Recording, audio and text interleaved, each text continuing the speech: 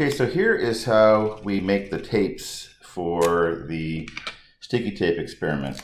You just take a piece, maybe about 8 or 9 inches long. This is a little bit shorter, but I want to be able to get it on screen here. And you fold over a piece of it, so you have a nice handle to lift up with. And then you stick it on the table like that. So see over here, I got a little handle that I can use to lift up on it. And that's my base, so I'm not going to label that one.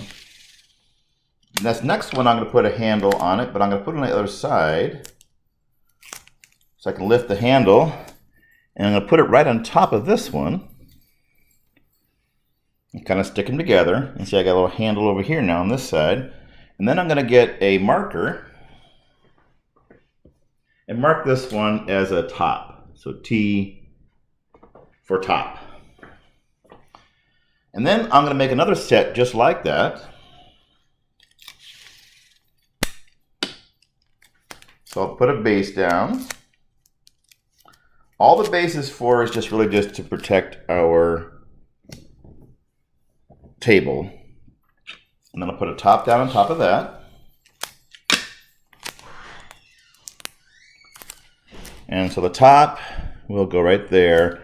And I put a little handle on this end just so I would know, that where the top was, easier to pick it up. And I'm going to label that one T as well.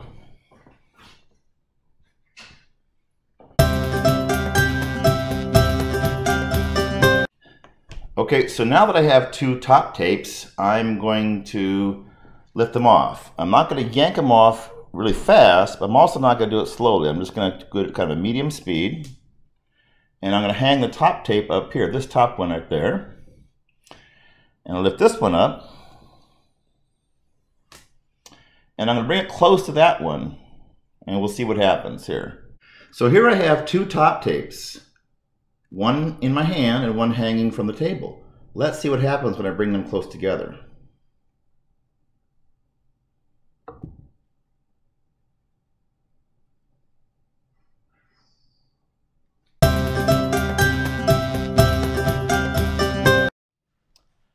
Now I'm going to make 2 sets of tapes again, but this time there's going to be a top and a bottom tape. Now the bottom tape doesn't mean the base tape. The base tape is, as always, just there to protect our table and to provide a uniform base from which our other tapes can be lifted. So there's my base tape, if you will. And I'm going to make 2 base tapes this time again. And make nice little handles on the end so I can pick up my base tapes when I'm done with my little experiment here. So now I have my 2 base tapes, and I'm going to put, the next tape is going to actually be our bottom tape this time. We're going to call it the bottom tape because we're going to put the top tape on top of it. So we'll put it right over here. There's my 1 bottom tape. And put another one over here. There's my 2nd bottom tape. And now I'm going to put top tapes on there. I probably labeled the bottom tapes first so I don't forget which one's which. But these are both bottom tapes. And now I'll come over and make a little handle and make 2 top tapes. I'm going to put the handles on the same side this time, the bottom tape and the top tape handle, because I want to have them on the same end when I lift them off, so I can lift them off together. So this is a top tape.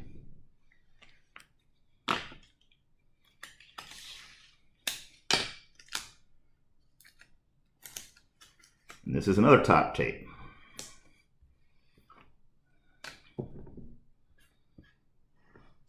Now, what I'm going to do now is I'm going to lift off the top and bottom tapes together off of the base.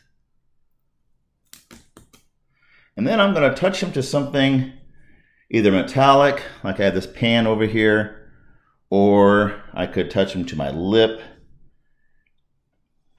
Anything to get them to stop being the, just like the top tape was before.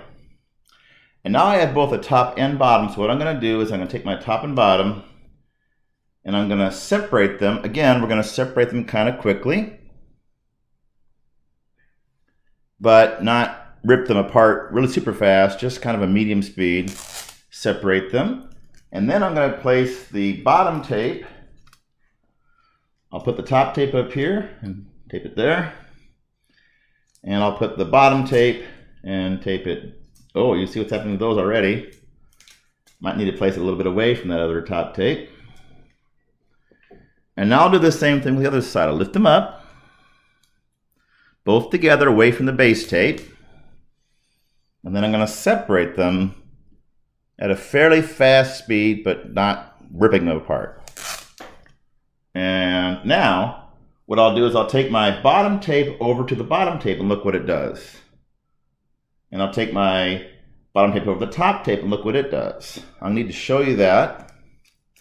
So let me reverse the camera angle here. So now you see I have my top tape over here, my bottom tape way over here, and a piece of paper over there. And I also have a piece of aluminum foil on the side. I had to take the aluminum foil and put it so far away from the tapes because it was getting too much of a reaction. Let's take the bottom tape and put it up close to the top tape and see if we can see what happens.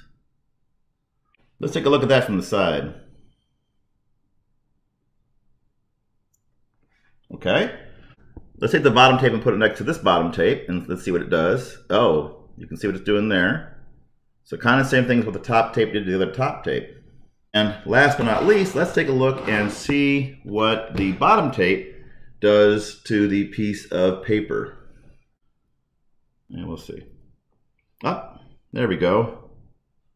If I bring it close enough together, you can see that the bottom tape is being attracted to it a little bit. Okay? And last but not least, let's look what the bottom tape does to my aluminum foil piece over here.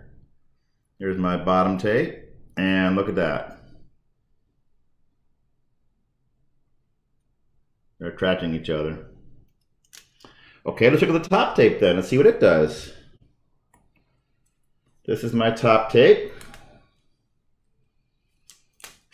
Let's see if it still does what it used to do to the top tape. This is the top tape over here. Yes, it is still repelling it. Let's see what the top tape does to the bottom tape. Ah, they're attracting one another. And the top tape to the piece of paper, yes, well, they're clearly attracting each other. There they go. And then the top tape to my piece of aluminum foil. That's also attracting each other. Okay, so next we have a top tape here and a bottom tape here. And I'm going to rub a latex balloon on a convenient source of natural fiber, namely my hair. And now I'm going to bring the balloon close to the top tape. And look what the top tape does. You can see that the top tape is attracted to my balloon, whereas the bottom tape